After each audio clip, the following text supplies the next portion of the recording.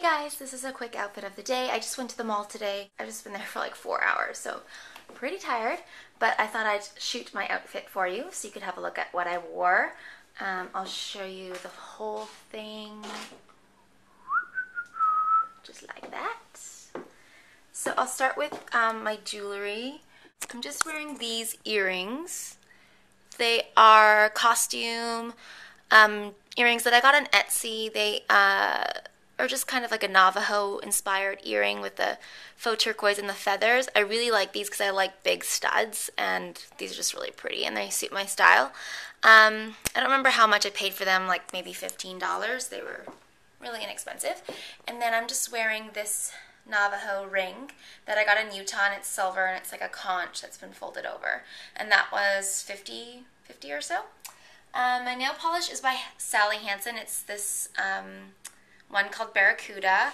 Unfortunately, in the bottle it looks like really pale pastel-y, but on the nail it's much more turquoise, and I'm kind of annoyed with that. But the formulation's quite good, and it doesn't chip very easily, so I do like the polish.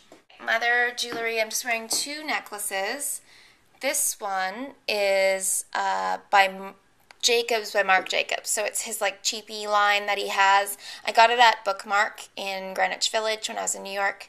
I think it was like $15 or $20, around there. It was really inexpensive and has like crystal eyes. It's so cute. And then this one is a bullet necklace that I got on Etsy. The seller is called Another Feather. It's peridot, which is my birthstone, so I had to get it. And I love that. And it's a 9mm bullet casing, so my favorite pieces. Okay, for the clothes. I'm wearing, I'll just turn this around, on top, this sweater is from Aritzia. It's the Tallulah line, and it has the guns on the back, which hopefully you can see there. Absolutely love this sweater. It's one of my favorite pieces. I love the pockets. I love the weight of it. It's super comfortable. I wore it a ton when I was in Utah, and it's in like all my Utah vacation pictures that are on my blog. So if you don't follow my blog and you want to see it up close, definitely check out truenorthstyle.blogspot.com, and you'll see lots of stuff there. You can just search like Utah. Underneath, I just have a flannel shirt. This is Urban Renewal from Urban Outfitters, and you can see the pattern. It's like browns and grays. Yeah, it's really warm. I just wanted an extra layer of warmth because it's kind of cold today, but actually ended up being really hot with this on because I walked to the mall, and it's like a half-hour walk, but whatever. This is, I think this was like $50. This was $75, I want to say, but well worth the price on the sweater. I absolutely love it. The t-shirt underneath is a burnout tee. I'll show you the design. It has a little pocket, and it's a v-neck. Ooh, this is really hard to shoot. I'm sorry. I'm really bad at this. This is from Alternative Apparel, and it's just a regular t-shirt. I love their t-shirts. They're amazing. I think this is $26, I want to say, or maybe like low 30s. They're not that expensive. They're really good quality. So, love those.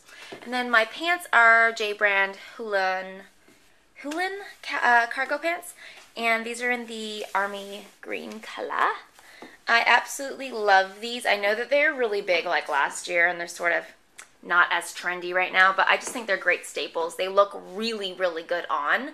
They're very flattering, and for cargo pants, you know, that's really not easy to find. And I love like the really, really high zippers. I think they're really cool. And on my feet, I have these little polka dot orange and white socks. They're from Aerie. They're $7. And then my Isabel Marant charcoal lacao boots, which were very expensive, and I'm not going to tell you. So, yeah, those are little socks, and then the lacao boots. Hopefully you can see them there. She made these again this season. They're called the Dicker this season, but they're exactly the same pretty much. And I have them in black. The new season ones are a little bit more narrow, but other than that, they're the same.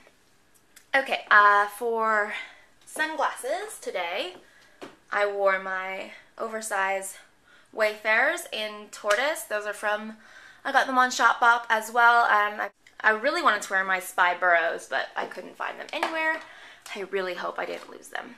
And lastly, my bag is my Marc by Marc Sookie, which just got re-released, and one of my viewers asked me to show it on to see the length of the straps, I guess.